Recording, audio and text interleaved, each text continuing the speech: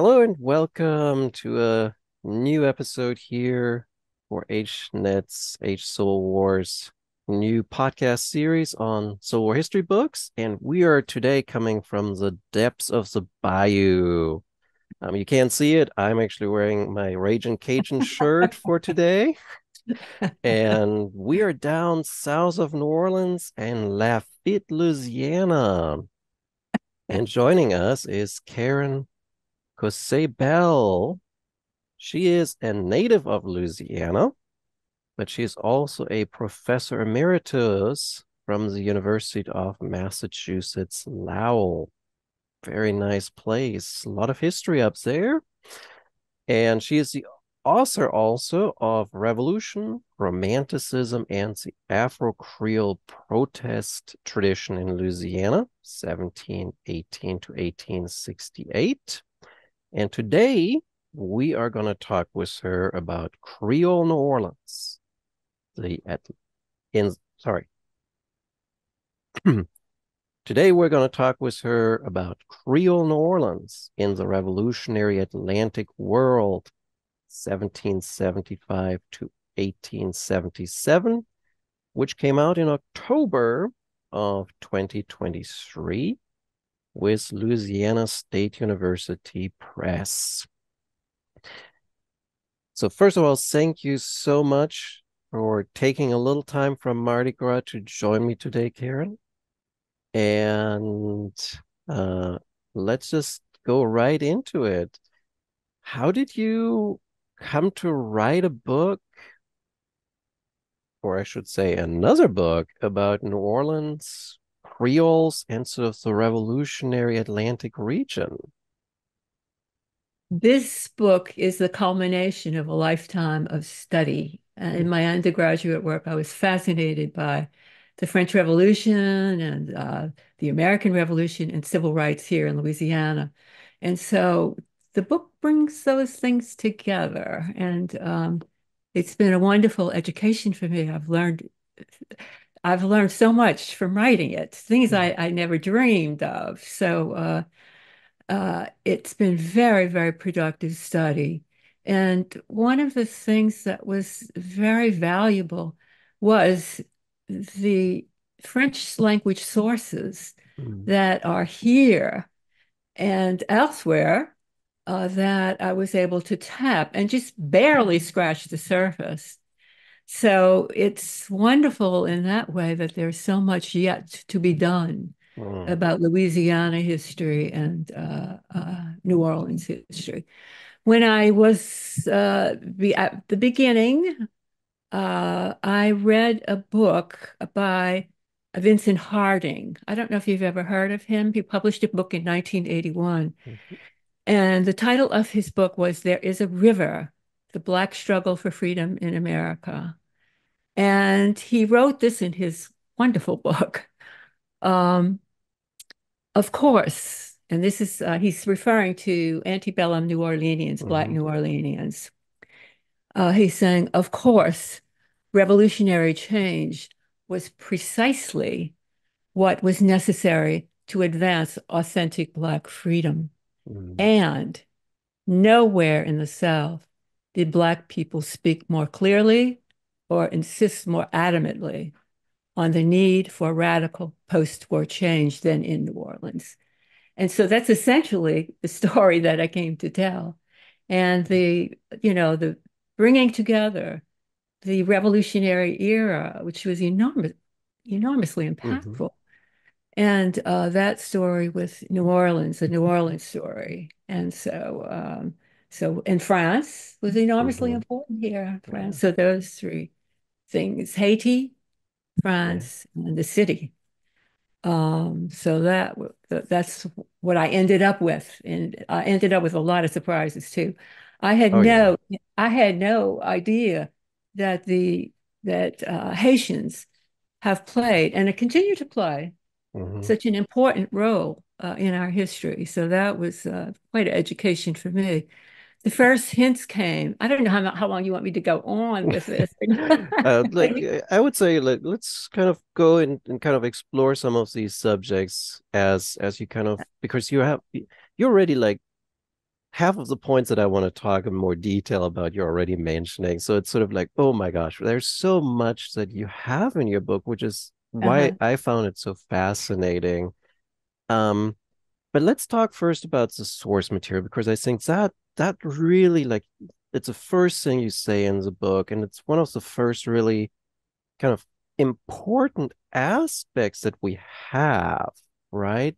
So why do you think previous scholars just didn't pay attention to these French, Francophone, like materials? Like, why not? Like it like for me, I'm looking at it, it's like it should be a no-brainer that you touch this stuff. It's Louisiana, it's a French former colony. Uh-huh. Well, it's the language barrier, of course. Mm, It's absolutely the language barrier. And ideally, someone who wanted to really dig in more deeply than I did, mm, Spanish, French, and English are the languages, you would mm, ideally want to speak. So right. it's quite a challenge. And I mean, in recent years, it's gotten worse because That's true. language education Mhm. uh, is come under considerable uh, I mean, the language departments. And Yeah, so it's not seen. In fact, it's seen in some areas as being subversive to speak a foreign language, huh? yeah, yeah. In some Especially areas with in this certain country. languages. Yeah, Yeah. yeah. So given all of that, I'm not hopeful that things are going to improve in the future. Mm, yeah. But let's hope for the best. Yes. Before the interview, we already talked a bit about the we let our pessimist side out a little bit before Right, the right, interview. So, right. Yeah, but yeah. it, I totally agree. Like it's graduate programs should do a lot better with sort of language education in kind of Requirements. and requirements because it I would is say. really Yeah. important. Right. Now we're like where did you find these? Like, were these documents all in Louisiana, or did you have to travel to like France itself to actually find these sources? Some of, some of it I traveled to France, which was Mhm. wonderful. Oh yeah, Made Paris, several right? trips. Yeah, several trips, but the northern coast, Oh yeah. what do they call it? The armored. Like Normandy. No, no, north of that, where all the corsairs, Oh, their the ship. Breton, Ah, and Bretagne. um, so it's beautiful, so varied. Mm-hmm. I spent some time at Nacional, and but there are a lot of courses here too. I Mm-hmm. I found the interesting battle between two doctors. It Mm-hmm. says my internet connection is unstable, so I'll just cancel that out. But these doctors, and they argued in French. They were like a pre-Civil War, and they continued after Reconstruction. One of them was pro-slavery white supremacist, Oh, and the other was this yes. great humanitarian and yellow Mm-hmm. fever expert internationally. Yeah. Yeah. And so they went back, and it's all in French. And Mm-hmm. so it would be, and again, I only scratched the surface, but Right. that's one story. That's something that really fascinates my audiences, is Mm-hmm. that dynamic that occurred in the medical, the Mm-hmm. influence of the French Revolution Yeah. on the doctors here, because there were two famous doctors here. There were many doctors here educated in France, but these two doctors, one was Afro-Creole and the other one was white, and they were allies. Mm-hmm. And both had interracial practices, Yeah. and they were educated in the medical school, the Faculté de Médecine Paris, in which students were taught that in order to cure patients, you must first confront tyranny and slavery. Mm-hmm. Okay, because that way you could then be able to cure the patient. And Yeah. so that's a way of thinking that they brought home with them. The Afro-Creole doctor was a medical student there with his colleague, Dr. Charles Farget. And he experienced the 1848 revolution. He was at the Mm, barricades there before things fell apart in the right. 1848 revolution. But he was there and he was convinced that if you can do it here, they abolished slavery during the 1848 revolution, Mm, abolished slavery, and they mhm, extended the franchise to the former slaves and yeah, all men of color so could vote, and they voted representatives into the National Assembly. So Dr. Roudanet, Charles de Roudanet, was very impressed with that, mm, and he believed that he could do the same thing here in Louisiana. After right. all, Louisiana at the time was or I should say, the United States was the largest slaveholding country in the world. Mm, So, I mean, by the time that they were attending medical school, slavery was really coming under mhm, greater and greater attack. So it was yeah, reasonable, it seems to me, to believe that, yeah, uh, slavery is going to fall apart in the United States too. right. And that just shows like it kind of like I want to talk more about the doctors a little bit later, but Mhm. it felt like one of the really engaging aspects of your book was that you found all of these personal stories and you kind of pursued them and you kind of teased out what they did, where they came from, like Hmm. like how important was it to you in the writing to find and personalize this narrative as much as you could? Hmm. It was wonderful. I mean, it's been a wonderful experience for me. Um, there was so much I didn't know. I didn't know. In fact, I don't know if I've mentioned this already, but one of the biggest revelations to me was the migration of Haitians into New Orleans. They doubled the Mm, size of the city in right. 1809 and 1810. And so that was pretty amazing there. And Mm, then just a year later, there was the largest slave revolt just south of Louisiana. Uh, and it was believed that it was led by a Haitian slave, a slave from Haiti. mm, So in those words, the revolution, the, the Haitian Revolution enormously yeah, impacted the city. For one thing, it fortified the three caste racial order that existed in the city. yeah. And again, the largest slave revolt in the United States occurred there. Hmm. And then in 1804 and 1815, Haiti's refugee soldiers joined in the city Hmm. with other Atlantic world itinerant revolutionaries from the Yeah, rest of revolutionary Europe, the French, the Spaniards, yeah. had fought in the revolutionary upheavals. And so these itinerant revolutionaries had aspirations for a new world order. And Yeah. so that pitted them against Europe's power. So they came to fight the British in New Orleans in the Battle of New Orleans. And then after that, um, Go they moved everywhere. everywhere. They moved Yeah. everywhere. But, And hundreds of soldiers mhm, from Haiti entered Louisiana at the time of at the time of these migrations around 1809. And they were viewed as very dangerous people by the mhm. planters, the white slaveholding planters.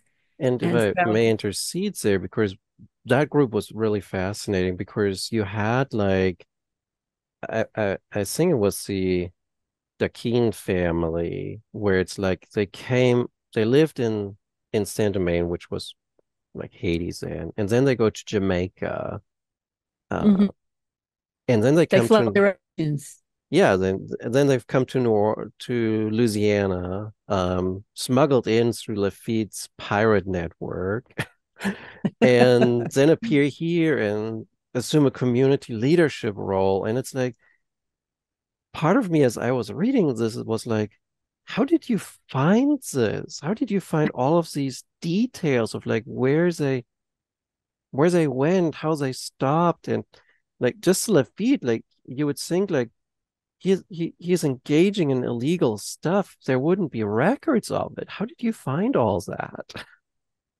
Um, I used a woman's history book. She wrote a history, Hmm. a memoir, Yeah. Helene Daquin Alain, and there's a lot. Her family was very influential in New Orleans, and they were influential in Saint-Domingue as well. And so there were a lot of I could use different things to piece her life history together and Mhm. her. So it was a matter of just digging up, Yeah. different aspects of her life. And then her life was like how do you say? It was the spine of this book. Yes. Okay. Okay. Because she linked all of these people. Everything. Yeah. Yeah, she linked all of these people. So her book was a virtual roadmap of the revolutionary era in the Mm. city. And it was also fascinating, and I wonder if you can, like, you treat Alana's memoir or book, however we want to define this, very different from previous scholars because you point out that many previous individuals looking at the book were like extremely dismissive, that they were like, nah, this is useless. This is just Mhm. some personal ramblings, and you're Yeah. giving it a lot of credit instead. Yeah. Actually, not all scholars looked at it.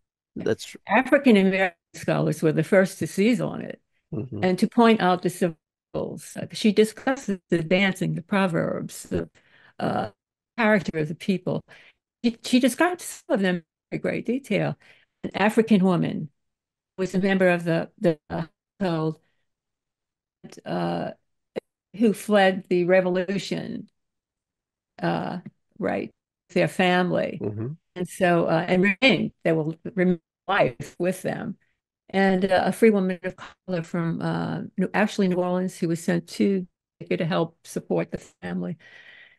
But again, there are fascinating descriptions of these people, and Hmm. also the culture in the city. She's described that, Congo Square and how fascinated she was with the African peoples, the Hmm. various peoples from different nations, Hmm. African nations. And one thing she studies was Moreau Saint-Méry. I don't know if know him, but he wrote a voluminous history of the Haitian Revolution right on the eve, a voluminous history of Haiti, rather, of Saint-Domingue, I'm sorry. A voluminous history of Saint-Domingue. Her family was in that history. And so I Hmm. found some information in there. Yeah. And she studied it and she read it. And she copied 39 pages of that book into her own book, and Hmm. it dealt with the Africans and African Creole Hmm. folks. And so it was like she saw in that book uh, New Orleans and all the different African Hmm. peoples and such, and their customs and their Yeah. religious practices too. Uh, so that was very interesting. The mesmerism, the mesmerism, spiritualism, different that were likewise practiced in Haiti, I Hmm. should say, Haiti, Yeah. Haiti. I'm sorry, Saint-Domingue. And so that's pretty interesting. And Hmm. so African scholars, Black scholars, like I mentioned Charles, maybe I didn't, but he was an scholar writing in 1930. He published his first book. And in that, he studied the book and thought and remarked. And John Blassing, I don't know if you're familiar, you might have studied. Yes. You want to take a look at that for sure. And so um, African American scholars did note what she wrote and were very fascinated and overcame Hmm. the language barrier because it's never translated. And so Hmm. overcame that barrier to include her work in their studies. Yeah. Yeah. And it was, I mean, as I already said, it was very fascinating in so many regards. What what she had to tell and how like the family moved and evolved and intermarried and it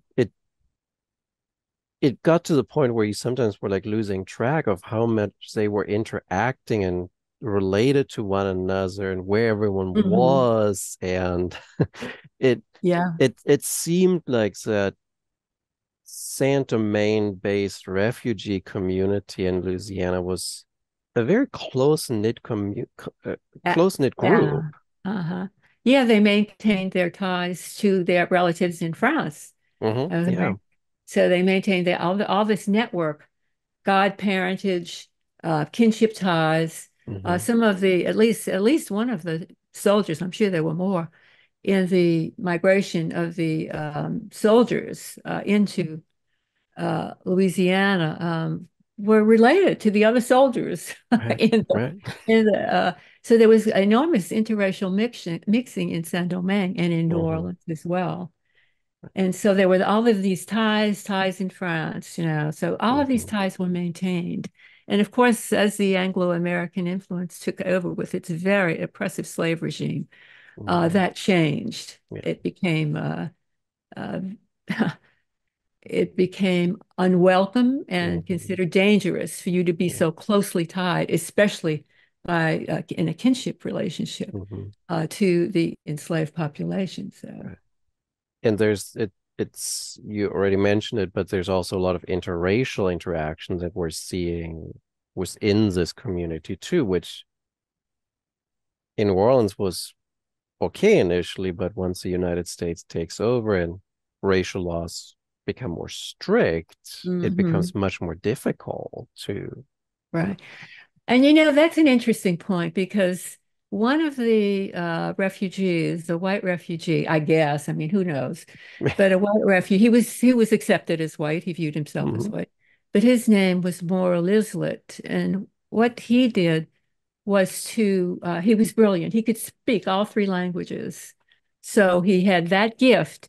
And the That is a territorial gift. governor at the time of his entry recognized immediately that he was just the man he needed to sort out the legal system in Mhm. Louisiana because he could speak, it was just a babble of the different Right. languages, civil law, Hmm. common law, Spanish, French, Yeah. English. And so Claiborne, the territorial governor of Louisiana, immediately hired him. Yeah. And so he was the lead architect of Hmm. the Louisiana Civil Code, the first Louisiana Civil Code. And he sorted out through all the languages and he blended the civil with the common. And so Hmm. it came out very much like Claiborne liked it. Hmm. But And then Claiborne made him a judge. And that influential position allowed him to reinforce the three caste racial order. Okay. Hmm. Right. And so that protected the free population of color to which many of the refugees, to whom many of the Hmm. refugees were related, and Yeah. probably possibly himself. Yeah. But it gave the free population of color the ability, many of the rights of citizens, Hmm. they could uh, uh, charge, they could, how do you say it? They Uh, like bring lawsuits, right? And right, bring lawsuits, yeah. right. And so that, and acquire property. Hmm. And so that by the time of the Civil War, Louisiana's free population was by far the richest in the United States. Yeah. So Yeah. that was a very big, you know, they could acquire, enter into contracts and acquire Hmm. property and uh, make contracts, testify in all sorts of cases, even against Hmm. whites. So many of the rights of citizens were accorded them by virtue of his decision. Right. And so that and I thought that nothing was extended to the slave, to the enslaved. But I'm beginning to think that that's probably not the case, Oh. that the Latin European, some aspects of the Latin European laws were adapted and also Oh. benefited the slaves. That's a So good research project for the future. exactly. And in fact, Huh. I'm getting ready to go to the Louisiana Historical Association And the way that I'm learning about this is through these students, these three Yeah. students who are investigating that topic. And I have some questions for them to see Oh, where how are that they? Where do they study? At LSU or slavery. Oh, no? You're those three students you're thinking about. I can't think off the top of my head, Oh, the that- conference is coming up in about a month yeah. or so. I was gonna say, So, say hello to like Mike Martin and Mary Farmer Kaiser if you run into them. They this, were I'm sorry. Mike Martin was the kind of very influential person at University of Louisiana when I was Oh, there. okay. Yeah, Okay. he was the God, did he run the it's gonna be embarrassing being on tape saying this, but I think he ran the he either ran a Louisiana Study Center or the journal and organization for like a few years. Well, I'll So definitely, and that's at the yeah, university. That's at Lafayette. Yeah, yeah. He's Okay. not Let's see. sure. Were you at Lafayette then? Yeah, yeah, Yeah. Okay. yeah. Okay. I was down there, not LSU. Okay. Yeah, I was Judy Gentry's student. Okay. Okay. Yeah, Yes, I know her. yeah. She's well known. She was Yeah. wonderful as an advisor. Okay. Good. Yeah. Yeah. Yeah. No, it but I'm I will keep an eye on that. That sounds very interesting as a Uh-huh. topic. But Yeah. there's one thing, of course, where there was major change that you do mention quite a bit in the book, and that was the militia law and Yes. the ability of military service for African American or Afro Caribbean, if you want, in the Hmm. state. Uh-huh. Yeah. Right. Yes. Well, there were hundreds of armed itinerant soldiers from Saint-Domingue, Haiti, who fought in the Mm, revolution, in the Haitian Revolution, who migrated eventually into Louisiana. mm, They weren't allowed, they were barred from entering. right. So they entered, as you mentioned, surreptitiously. I don't know exactly how, probably Lafitte. Uh, That's a still but fascinating migrated. aspect. Yeah, they migrated to Mexico where they fought they set out on a number of expeditions to Mhm. Mexico to support Mexican independence. And in one instance, in a couple of instances, in fact, they were led by the French Revolutionary General, Mm, uh, yes, yeah, General Humbert. all And connected. right, and a number of them also joined with Louis, the Corsair, the Jacobin Corsair, Mm, Louis, oh, I can't think of his name, Louis Auret. all right. And Auret had close contacts with the president of Haiti at that time, who was Mm, Alexander Pétion. And yes, that Pétion was was offering, fascinating. yeah, he's offering men in arms to uh, the independence Hmm. fighters if they would abolish slavery in the lands that they captured. And so that was the arrangement. And another fascinating subject that would be wonderful to explore. There's a lot of misinformation out there, but Louis Auret sailed mostly with black sailors. Hmm. And not only did he do that, but the ship said he was a superb. He's written in all the Latin American history books, but not ours or anybody Yep. else's, it appears. But he's very famous for assisting in independence in Latin America. Yeah. And so that would be a wonderful subject. And he sailed with virtually all black crews. And Hmm. if he recruited, in one instance that I could see, he stopped a slave ship and Right. recruited them onto his ship and made them sailors. And what interests me most about all that is that the ships that they seized, were captained by his lieutenants who were black. And Oh so there yeah. was these black sea captains with their black crews, uh, And Mm, Tarleton Dumont has studied him somewhat and called him the Jacobin Corsair with good reason. And right, so I think that that would be a very, very wonderful. It's I don't know if it can be done to get at the right. sources and such, but it would be a very worthwhile project. Yeah.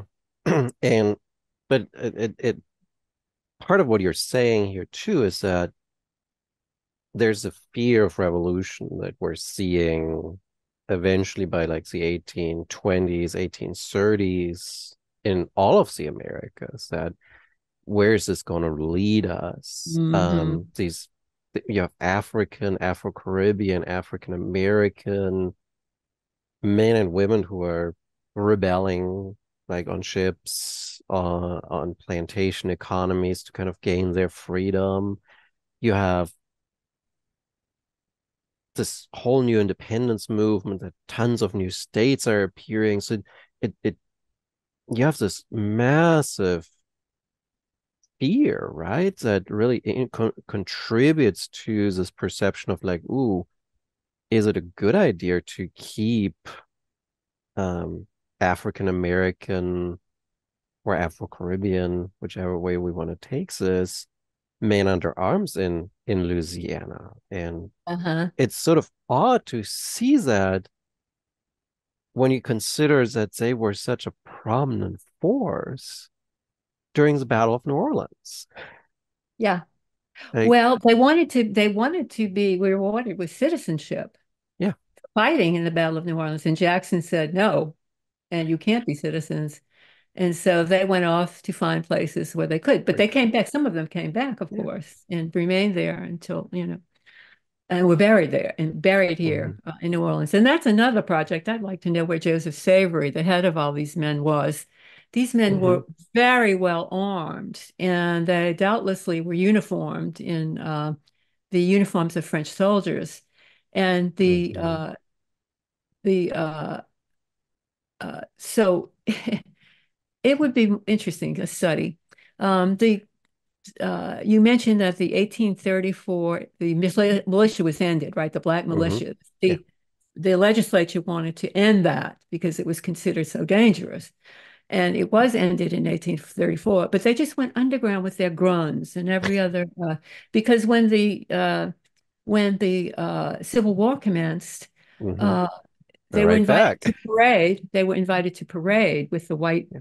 soldiers, and they had all these heavy arms that Hmm. terrified citizens, and so they were uh, uh, let go. Right. They weren't invited back, Yeah. and so they maintained their militia, and I think that was an important protection for them, and Hmm. absolutely. And not so much that they knew it was a protection, but I think other people knew it was a protection too. Hmm. The militias were ended in 1834, and that is exactly the year that their important ally who got them into the Battle of New Orleans in the first place, Charles Louis, I'm sorry, uh, um, Daquin, They're quiet. Louis Yeah. Charles Daquin. It was his uh, pressure that Hmm. got Jackson, and of course Jackson could see, that Right. they were recommended by other people to these soldiers who were so successful. Hmm. And so that together with Savory's recommendation, and in this struggle, the whites accused Savory of being black, and so of course that was a very, but he apparently it had no effect on him. He was well Yeah. connected, Yeah. and so it just appears to have rolled off his back, and he remained Mm. successful. Yeah. And when he died, that ended the militia, the Right. Free Black Militia. Yeah. Although again, Like, they remained, yeah, wedded to their arms and kind of like took an care of their interesting arms. underground movement to study of Yes, like the yes, rebelliousness, but not yes. outward so much Right, rebellion. right, But I also right. found fascinating that I forget when it was, like I think it was like 1835 or so. You said that Jackson comes back and he actually makes a point of meeting with those veterans of his who were African. Yes, yes. That's 1844. he was Oh, coming back that close for by a to decade. he was coming back. Jackson came back to visit friends. He made Hmm. very good friends in New Orleans. And there was the monument, the Jackson, the horse Hmm. Jackson Yeah. Square. Yeah. And so he came back for that. And yes, I mean, men at arms appear to develop very strong ties with one Yeah. another. Yeah. And so that was the case. And Jackson is described as weeping Mm. at meeting them and this recollection of Yeah. their success. I Right. mean, yeah, his success at New Orleans. And Savory, well, Savory was dead by then, Hmm. but Savory was very important. Savory and Daquin together were very important to the success at the Battle of New Orleans. Yeah. So Jackson, I know, always appreciated that. I'm sure he did. Right. I mean, we don't want to go too far with Jackson, and like, I think it's important to keep in mind that this is sort of a brotherhood in arms that Exactly. forged this, because I mean, Exactly. Jackson is a slaveholder and Exactly. does very Yes. bad things towards Native Americans, but Exactly. they're And, glimpses. and actually, you can read that back in history because the Savory family and the Daquin family were Hmm. closely allied in Saint-Domingue. Right. And if you look at the population distribution, I mean, 90% of the population in Saint-Domingue was African. Yeah. And so that these Daquin and Alain, they formed a fellowship there as well, Right. given what they were facing in Saint-Domingue. Yeah. Yeah. The hardships that they had to overcome. Um, let's see here. I let's pivot over because you already mentioned them, and I do want to talk a little bit about the graduates from Paris Medical, because Oh, thought yeah. that was just, again,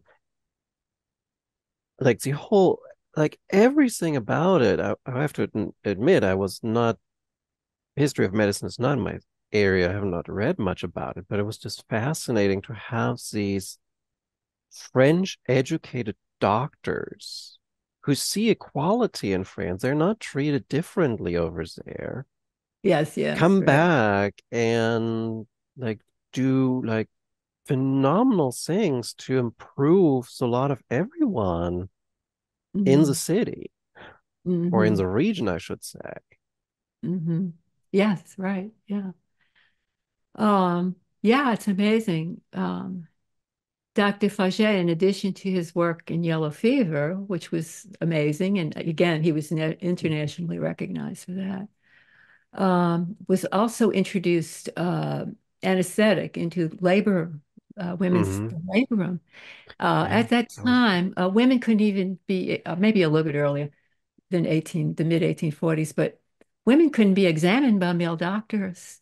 And so women were in France, in France, of course, that was done, and so right. they had a very considerable understanding about delivery and Yeah, delivering babies and C-sections and things like that. That was interesting to me too. yeah. In fact, Like, I'd like to do more along those lines. But yeah, so Dr. Fauché was just a phenomenon. hmm.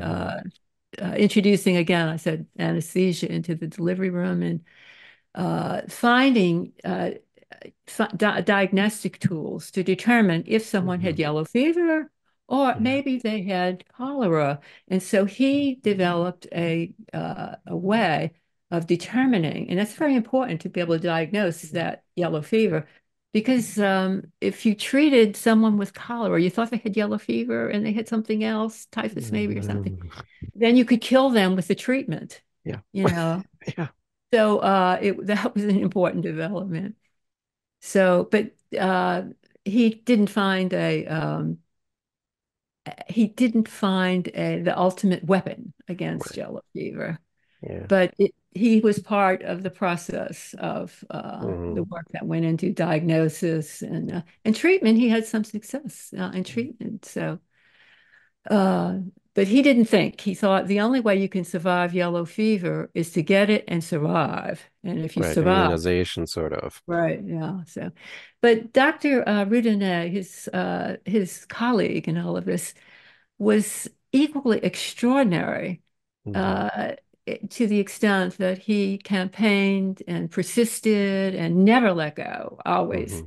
Uh, uh, his dream of seeing slavery abolished, as in the 1848 revolution, which he Right. witnessed, Yeah. and also of seeing African Americans Hmm. exercise citizenship rights, the right to vote and to be part, not to be citizens in a democratic republic. So, Yeah.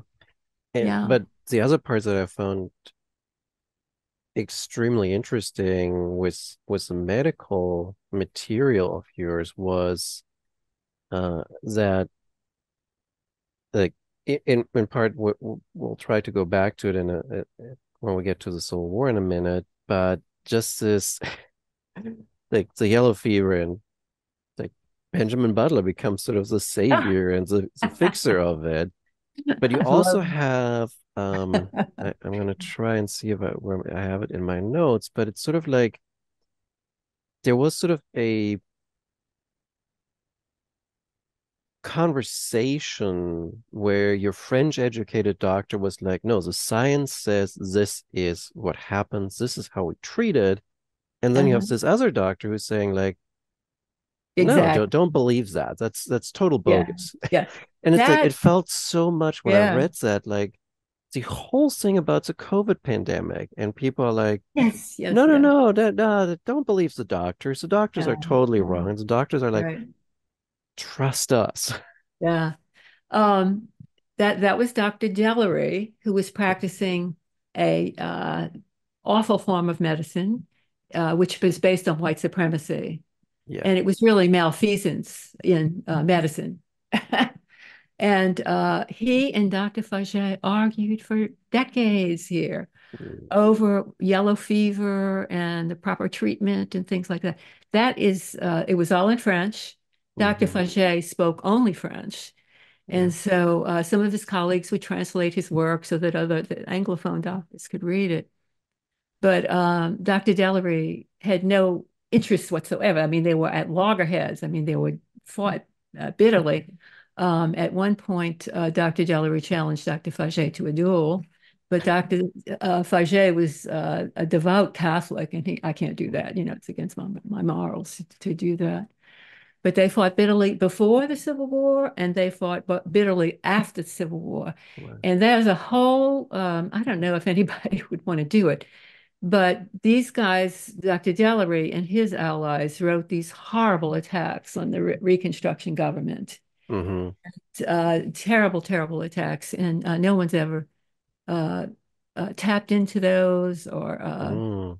That sounds or like an utilize them, you know, but they're so awful. I mean, they're right. really terrible. They attacked Butler and Yeah. uh, all of the top Black leadership in the city. So, Yeah. It feels like we're offering grad students a lot of ideas of what to study in the future. Of like what's yeah. untapped material that if you speak a I little mean, it's French, wow. wonderful. Yeah, Yeah. it's wonderful. And it's like, when like I remember my professor colleague of mine in Middle Georgia who was like, everything has been told about the Civil War. Oh. And we all looked at him every time and we're like, no, not really, Bob, but whatever. But it's like this is exactly right. There's so many facets and stories that we still Uh-huh. haven't and we don't understand quite yet. Right. That The other that's the the other thing that Dr. Faget did was to practice interracial medicine. Yeah. And I so was gonna that he ask that. treated the nuns, the Mhm. Haitian the Haitian Revolution's refugees. Hmm. Some women formed a Black convent in New Yeah. Orleans, and that was Dr. Rudin's one of his charities. He devoted himself to Hmm. that and helped to found the Order of Nuns. And Faget treated them, and so that he was their doctor. And then when they were the second order of Black nuns to establish themselves in the United States. And when the first representatives of the first order of Black nuns, who were also Haitian, Hmm. visited New Orleans, and during Reconstruction, Dr. Fagé treated them during a yellow fever epidemic, and they recovered. Yeah. So one of the big things, one of the major things that I discovered in my study that I didn't know before is the enormous impact of Hmm. Saint-Domingue Haitian that migrations. Yeah. It was just enormously important. So and I didn't realize it until like the end, and I thought, wait a minute. I'm talking about all of these refugees, white and Hmm. black, and from the Haitian Revolution. And uh,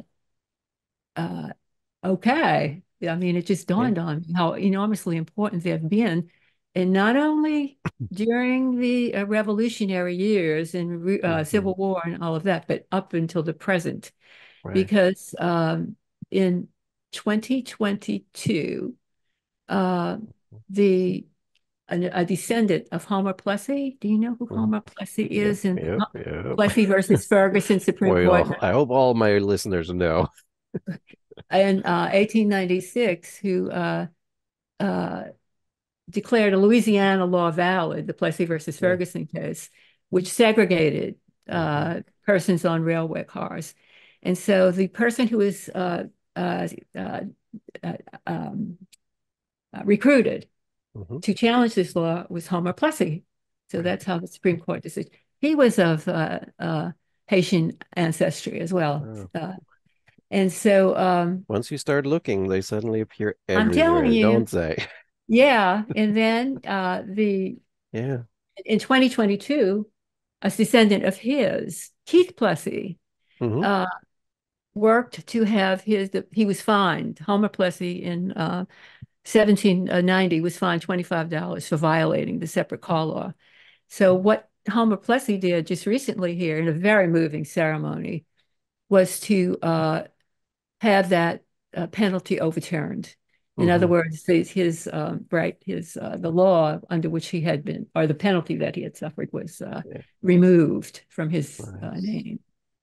Yeah. So We're a very moving. long way still towards Yeah. righting some And of the wrongs done. yes, and not only that, but the attorneys that fought through after Hmm. 1900, the attorneys that fought uh, the that fought segregation and inequality Hmm. in teacher pay and all of that was A.P. Turo and his young son, uh, uh, A.P. Turo Jr. desegregated LSU in Oh, the yeah, in the well, there we go. 1950s. Desegregated, very young, a very Yeah. traumatic experience. I mean, at that time still. Yeah. So um, I'm still waiting for LSU to put a building named after Sherman up, so do I? I'm still waiting on LSU to put up a building named after William T. Sherman. So until that happens, I'm not going to give him too much credit Oh, yet. there has been a building named after Turo, A.P. Turo. Yeah, and they Uh-huh. In should. fact, I'm getting ready to go to a ceremony for whereby his son is turning over documents of the family Oh, to good. LSU. Yeah. So Nice. I'm really looking I hope forward they to that. don't store that on that leaky floor of theirs. I hope so too, Yeah, surely. that would be bad. Um, let's see here. Let's talk briefly about Butler. Oh, We're just wow. going to talk briefly about Butler with regard Okay. to because I found Butler is such a lightning rod of a person because I have I had oh now I'm going to blank on her name. She's going to hate me for it, but I had an interview with the author of his most recent biography. I recently talked with somebody, and they were very anti-Butler with sort of the first weeks of the Civil War, and now I have you who also likes has Butler in it, and like Butler seems like he appears if you look closely, if you study the right areas, he's everywhere. But Butler, for you, has sort of a couple of really important contributions. Oh, yes. And Yeah. I'm just going to let you pick, like, what do you think are for your stories, the two most important contributions that Butler makes with regard to New Orleans. Okay, well, he did a lot. Dr. Charles Roudanet, Mhm. educated at the Faculty of Medicine de Paris, who had seen the 1848 revolution. Um, he started a newspaper, and as soon as and Butler gave him a subsidy for it, and it maintained that slavery needed to be abolished. And slavery gave him another subsidy later on to support the newspaper and his agenda, very radical agenda. And what Roudanet wanted was a revolution. And I see Butler as assisting him to the extent that he could in achieving that revolution. I think one of the most interesting things for me is that enslaved New Orleanians turned up immediately at his encampment Mhm. once he occupied the city. And Butler listened to them. Mhm. And so that before long, he had eyes and ears in every household in the city. And so Mhm. they were his informants. Mhm. And then he established a perimeter around the city to keep the city stable to the extent that he could, and to Mhm. keep the rural workers out and everybody, just the perimeter. But black enslaved men fought their way into the city, and he made the decision, well, if they're going to try to fight us, we'll put them in the U.S. Army so they can fight the enemy. Yeah. And so he recruited like 2,000 men. And remind you, he was only there 9 months. Okay. He did Yeah. extraordinary things. Mhm. He recruited free and enslaved soldiers into three Mhm. regiments, and he named 76 commissioned officers. That was Consider in the commission to African American soldiers. And recruitment, uh, you know, uh, commissioned soldiers, blacks, United States Army, the United States, had recruited right. soldiers into the army. So what he did, he considered his considered revolution. Totally. Totally. Yeah. So Yeah. yeah. So and of course uh, he's subsidizing this newspaper abolitionist newspaper really. So, that made President Lincoln very anxious about what he Mhm. was doing. He was having success with his black soldiers in the west part of the Mhm. region. There was um, a blockade run. The United States attempted to block the, and so what they did was send his soldiers, the black soldiers, over there to Yeah. stop that. Were successful. Yeah. Yeah. So we don't hear about that, though. It seems to me often, although there are two books about Butler. Mhm. Bulldozing is one of them by Adam Fairclough. I don't know if you're Mhm. familiar with that book. Yeah. And another one by a woman scholar, and I can't think of the name of her book. Yes, I In know. any event, they're revisionist, okay? They're Mhm. revisionist. So yeah, really a very interesting, and he never forgot Americans. He had medals coined for soldiers that distinguished themselves. He was in Congress and supported legislation that favored Americans. Right. He was an extraordinary man, and but I like that office. 76 of the 6 of the officers were commissioned. 100, the Yeah. total number of black commissions officers. I found that extraordinary. Yes. Now I'm going to redeem myself. Elizabeth Leonard, Benjamin Butler's biographies that we were both thinking about. Yes. But Uh, in Trifute? the Go ahead. Elizabeth Leonard for the A Noisy, Fearless Life, that was what she termed Butler's subtitled her book about Butler. Oh, Um, but yeah, and it again, it's such a fascinating like there. I'm going to let people read that section in your book because there's so many interesting facets and stories. But to get to as we're drawing towards the end here, I want to kind of pull back a little bit and look at your title one more time because you call it the Revolutionary Atlantic. And so mhm. many studies about the age of revolutions are like, yes, we start with the American Revolution in around 1776. 1806, but we're going to end around 1825 when Spanish America gets its independence. And you're saying and then there's been some challenge to say, like, well, maybe 1848 could be a good end point too, but you're going to the 1870s to say, let's really go like towards the end of Reconstruction. Uh, Hmm. so, question being, how do you see Reconstruction as sort of that culmination, I guess, of this age of revolution? Yes, I do. And that's because during Reconstruction, uh, fully half of the delegates to the Constitutional Convention were Black, Mm-hmm, and one-third of the members of the House of Representatives were Black in mm-hmm, Reconstruction.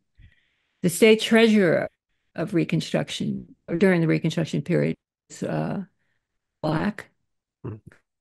And the lieutenant governor, who served as governor, Oscar Dunn, that's a brand new, uh, so was Black. And a close mm-hmm, ally of Ulysses S. Grant, know that. So this new sheds light. Oh, that is Brian Mitchell is monumental is the title of the book. And so there were all of the extraordinary gains, mm-hmm, and nowhere else in the 19th century Western sphere did African Americans achieve genuine political power, mm-hmm. except post-revolutionary Haiti. Right. Okay. So, in that sense, I would say that I am justified in considering their gains revolutionary. Uh, there's other things in their state constitution. You were an oath of office to accept the civil equality of all men, Mm-hmm, all citizens equal access in places of accommodation. Uh, mm-hmm, Orleans was the only city to desegregate public schools, which 7 years. mm-hmm, They established an interracial metropolitan police force. In 1869, they had Charlotte University, which is present, and in a middle school as well. mm-hmm, And it was run by none other than Dr. Charles Louis Genet, the famous Dr. Genet, trained at the uh, Paris, the Faculty of Medicine de Paris. So, mm-hmm, at which he passed on his thinking and his way of treating patients onto his students. So, I think that that's qualifies, I think that that mm-hmm, qualifies all of these things uh, can be considered revolutionary and were perceived as, and the mm-hmm, most important thing was the Black New Orleanians saw the mm-hmm, Civil War as an opportunity. And 4 million men, women, and children liberated from slavery. I mean, Olive, when you look at the large picture here, I know that there is a objection to considering, yeah, to considering all of this revolutionary, but I'm hoping that I'll change that view because I don't think it's proper in this, or applies rather to Louisiana, let's Right. say.